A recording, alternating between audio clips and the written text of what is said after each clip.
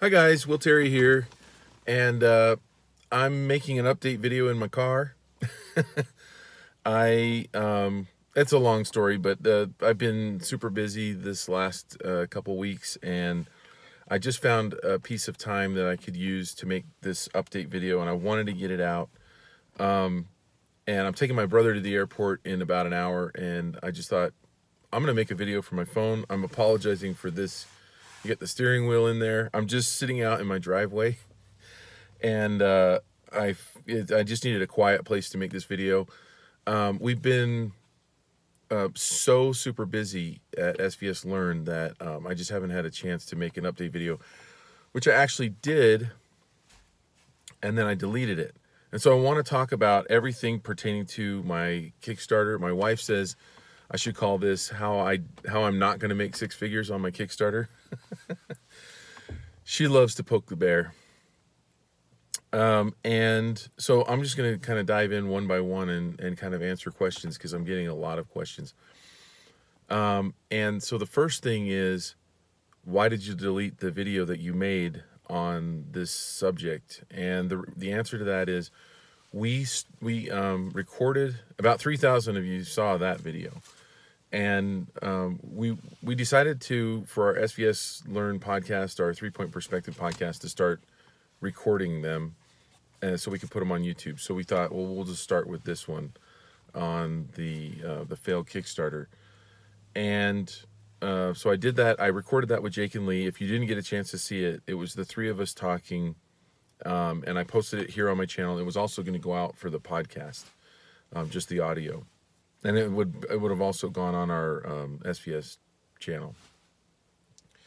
And so we made that, and to back up just a little bit to understand, people, when you talk about fan art in the artist community, especially in the illustration animation industry, people are really polarized. There really isn't a lot of middle ground, and what you find is about half the people hate it, half the people love it, and there are pretty passionate debates on both sides. I understand both sides, and I've talked about both sides on my channel before. And how I understand, obviously I'm making fan art, but I also understand why people hate it. And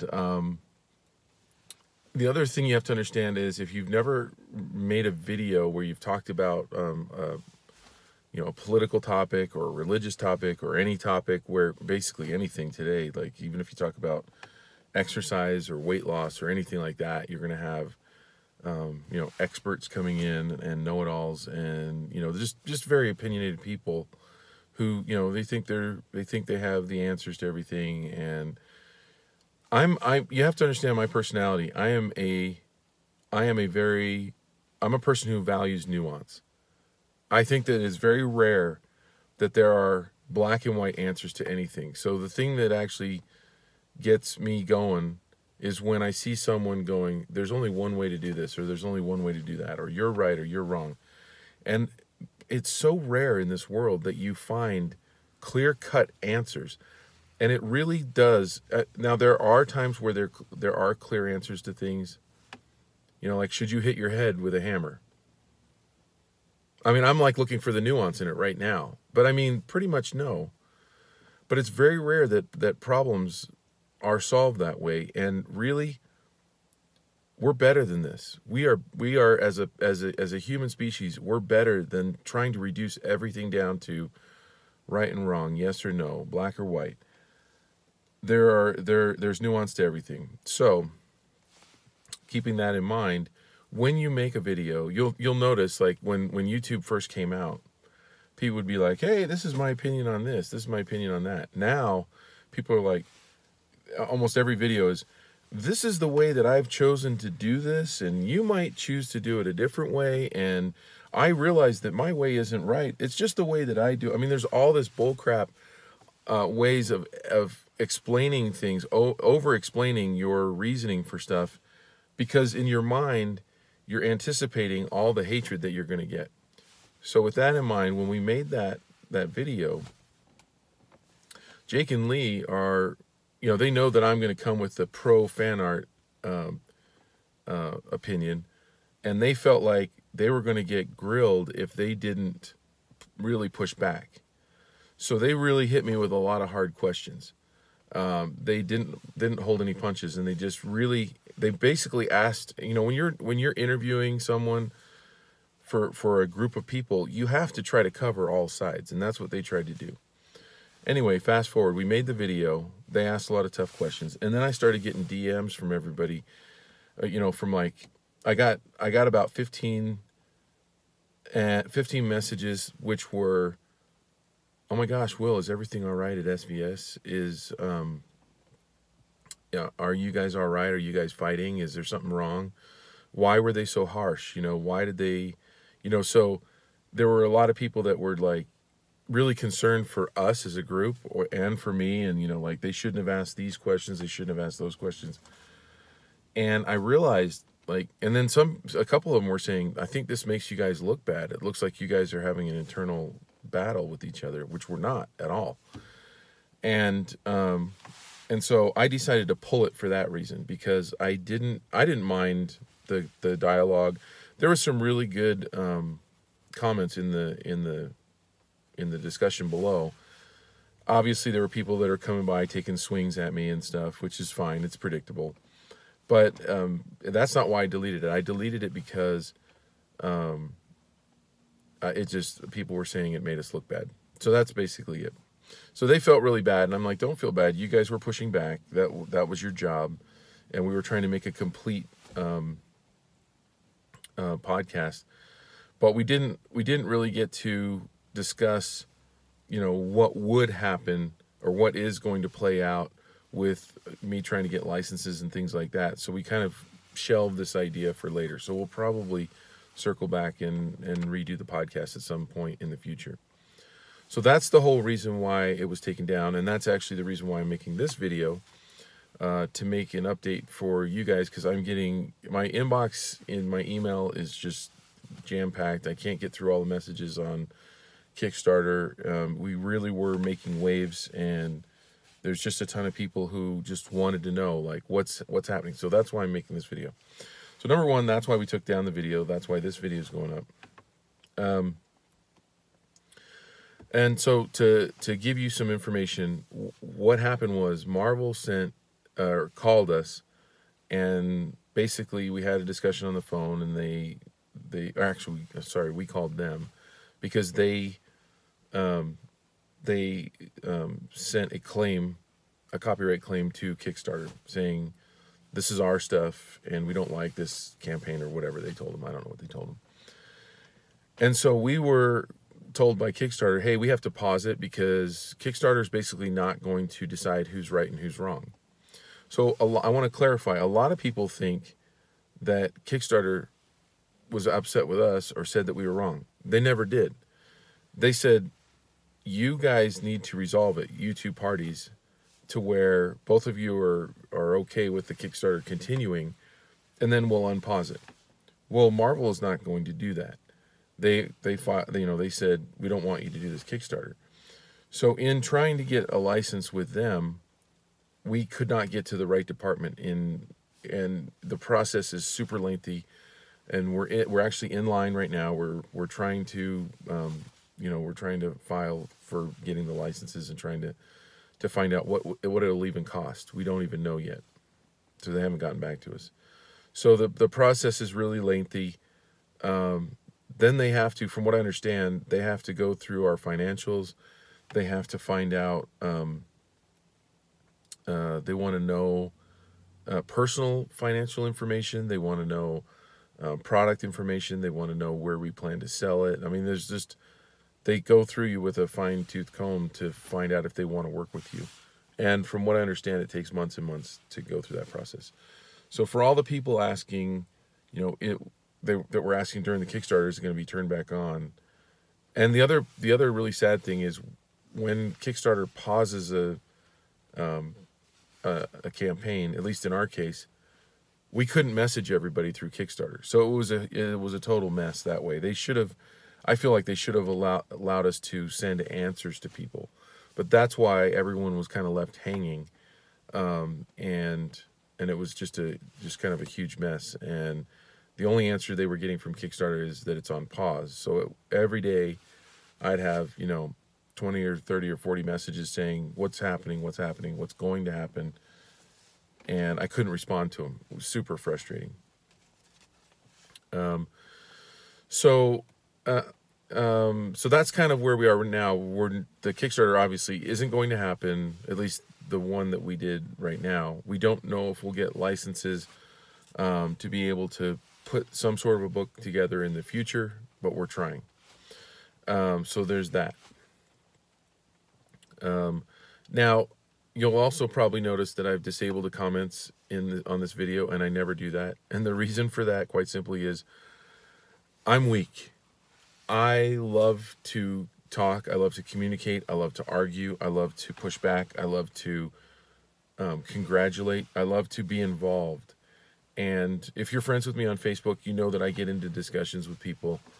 And I enjoy the nuance of things. I enjoy looking at a problem and looking for solutions, creative solutions. I love talking about, ideas to problems, and I really, like I said, I just don't understand the black and white thinking that seems so prevalent today. It actually seems like we've regressed in some ways as a society, that we've turned our brains off for thinking. So one of the reasons why I turned off comments, quite frankly, is I don't want to get sucked into conversations.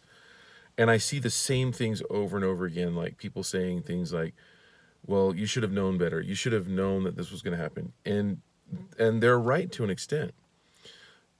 But you don't know if you don't know if you're going to get we didn't know if we were going to get Marvel, saying no or not. We really wanted to know. And it was worth trying for us. And now we know they're not going to agree to you selling something online. They're going to push back. They're going to fight. To this day, right now, we still haven't gotten a cease and desist, simply because the Kickstarter was paused and the attorneys were confident that it wasn't moving forward. And so in their mind, there was nothing to say cease and desist to, because it was over. It was done. But the people that will say things like, you should never be able to do any kind of parody and all, just don't understand the law. And there are some really, even judges and juries don't fully understand the law, or in other words, cases are decided on opinion. So, for instance, you take Weird Al, the music parody guy, you take Saturday Night Live, you take Mad Magazine, Scary Movie, and tons of other parody, parody properties that have been done. And when I would get into discussions with people, I would find that we would get to an impasse when I realized most of the people that really, really, really hate fan art, or will say, well, it's illegal to sell fan art. I even had some woman on my Facebook tell me that I was a horrible person for making these characters. And it's like, really?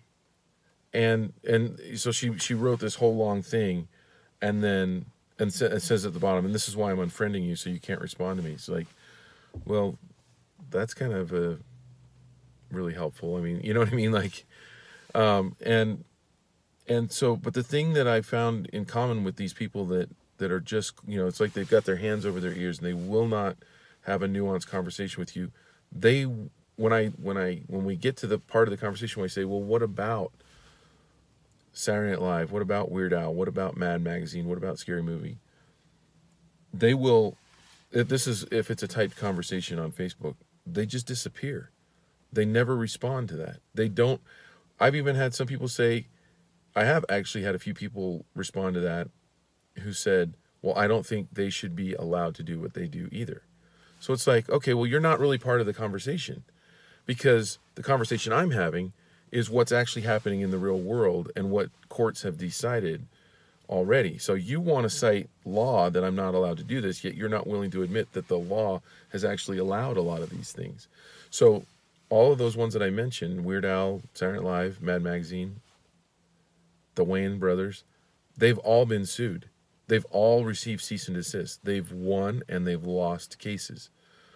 I did a deep dive researching to find out what actually happens. And really what it comes down to is it comes down to the judge and or the jury that you get when your case goes to trial. So it's basically the luck of the draw. Some judges are probably more lenient on parody, and some are harsher. And in some cases have more merit, in some cases have less merit. And like I've said before, not all of the fan art pieces that I've created, I don't view them all the same. I see some of the characters as more safe and some as less safe. Absolutely.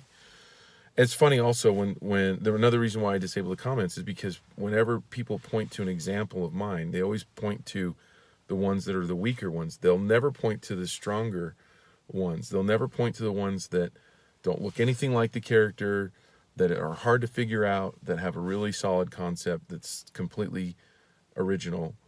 They'll never talk about those. They'll only talk about the ones that are less safe. And I'm like, yeah, I'll give you that. There's some of these are, I could see myself losing in a court of law. I'm not saying that I would win, but you're saying absolutely 100% I would lose, but yet we don't know because we haven't been to court. Therefore, it is nuanced. Therefore, it is not black and white. Therefore, there's a lot of gray area here. And a lot of people feel, it's interesting to me that a lot of these black and white thinkers, they also seem to think that if a big company tells you not to do something, then you're bad and you should have known better and you should just not do it. And it's like, well, but what about all those other properties who had to fight to be able to get big enough to where now they have enough money that a lot of people probably won't bring lawsuits against them because they know it'll be a battle in court. That it's not just a matter of sending a cease and desist. It's going to, let's figure this out in court. Let's go have our day in court and let the jury decide, let the judge decide if this is legal or not. For those of you who are kind of the people who I'm describing right now, who are really angry and wish you could bang out a comment right now, go look up Acuff Rose versus Campbell, which is the lawsuit between the record label for Roy Orbison and the record label for Two Live Crew, the rap group. And they did a parody on Pretty Woman. So they took the song from Roy Orbison called Pretty Woman walking down the street, and then they made their own rendition of it, but they used the same words and they used the same melody. They just changed up the beat, and they got sued by Roy Orbison's label, and they lost. So Two Live Crew won, and so. The reason I cite that, and Acuff is ACUFF if you want to look it up, Rose versus Campbell. The reason that I cite that is there's precedent of artists who have made a complete parody of another property and who have won in the court of law. Now, some people will say, well, you were stupid to do it because you don't have the money to fight a big company like this, and you should have known, and you should have crawled under a rock and never done it. It's like, okay, there was a good chance that this would have happened, and I knew that going in, but I'm a risk taker. That's why I'm an entrepreneur. That's why I'm an artist. I'm always surprised at how many artists get into the making of art, which is a creative endeavor, right? You're breaking the mold already. You're not becoming an accountant. You're not doing what you were supposed to do. None of us were supposed to be artists, right? Go to school. Tell your teachers in school that you want to be an artist. They'll laugh. They'll try to direct you somewhere else. You tell your parents. So we're already, as a group, we're already doing what we're not supposed to do. And then to have half the artists going, you're not supposed to do this. It seems really odd to me.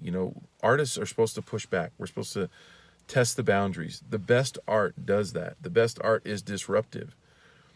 And this one so far isn't working out on the level of the book, but it's worked out for me in so many other ways that, like, I mean, I got, by pushing back and doing this kind of fan art, that is how I got the book series Bonaparte, with Random House. That would have never happened without doing this project. And there's a few other assignments that I got from doing this as well. And who knows what I'll get in the future. And I was actually going to go to a licensing show in Las Vegas that is in June. And I looked into it. I was that close to pulling the trigger on going down there. The table that I would have to buy was $5,000. And that wasn't the problem either. I was going to spend the money to do that. But the thing that made me not do it this year is I have so much work that I started to think, there are friends of mine online who do fan art who have gotten really good work with some of these companies like Marvel. So, for instance, a shout out to Derek Loffman. He was doing fan art pieces, and he actually got hired by a couple of companies. I don't want to mention them but some of the IP owners, some of the big, huge ones that I've already talked about in this podcast or in this video, hired him to do work. And I don't want to drag him out with names because it can be dicey, but his fan art pieces are really well designed, and they're kind of the character alone. There's not other things in there mucking it up with a unique concept. And so his make great stickers. They're simple, and I'm pretty sure that one of the reasons why he got hired right away is because, one, he's a really good artist, but two, he contained them in a way that other art directors could look at it and go, well, there's a product line there that we can just tap into. Mine, in my vision of what I'm doing, they're so varied and so different, and there's different body positions, and because of the concept, I had to work other props and things in there, that I think if I went down to this show in Vegas, all the big companies are there. All the big companies, like Disney's got half of that show, but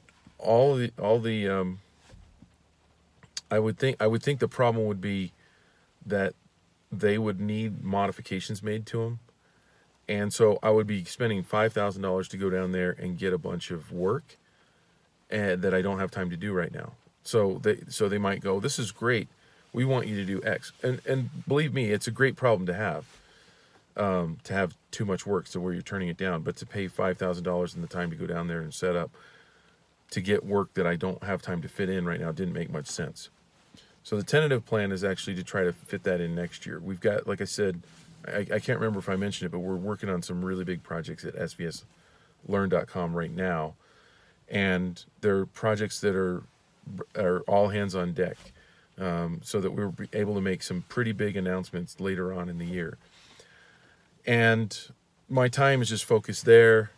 Again, that's why I've disabled comments on this video. Even though I love the discussion, I welcome the disagreements, but I want to jump in and push back, and I just don't have time for that. I don't have time to go down there and get work that I can't do. So who knows exactly where this project is going in the future, and a lot of people have really been like consoling me, like they're really worried for me because I kind of deleted that video, and that was another. Then I started getting messages like, "Is everything okay?" I am not on any kind of a ledge right now. In fact, life is awesome. Everything is firing. It was very disappointing to have the Kickstarter get canceled or paused or whatever you want to call it. But at the same time, if it was going to happen, it was much better that it happened when it did, rather than after we collected money and had to send out books and things like that, because then we would have really been in a mess. So everything actually worked out really well. And there's a bright side to everything. And like I said, we're just kind of moving forward with shows and stuff like that, but we're not going to do the online stuff. So that's kind of where that is, and this is kind of the update. And I think I covered everything that I really need to cover. Yeah. So anyway, the sad thing is I've been neglecting my channel. I've got 2 people lined up to do interviews that I think you guys will really appreciate. They're young, and they've been doing really great work, and I'm trying to work that into my schedule as well to get that going, because I really love the idea that I can make a video and communicate with people, you know, like a lot of the people that I know are watching this. And I don't want to let that go, even though I've got, you know, the podcast and the school and just all these other things. I love making videos, and I love making interviews. I love talking to, one of them is one of my former students, and another one is a girl that I met at a show who's just incredible, just an incredible artist. So look for those in the future. I will get those. It's just hard right now with our schedule, with things that we're doing. But anyway, I hope this clarifies for you, and I apologize that you can't comment on this one. If you really have questions about this Kickstarter still, if there's things that I didn't answer, you can try to email me, and I might be able to get back to you, or I might be able to include it in an update on another video. But as things happen, if anything changes, I will definitely make another video to update, and I will talk to you guys later.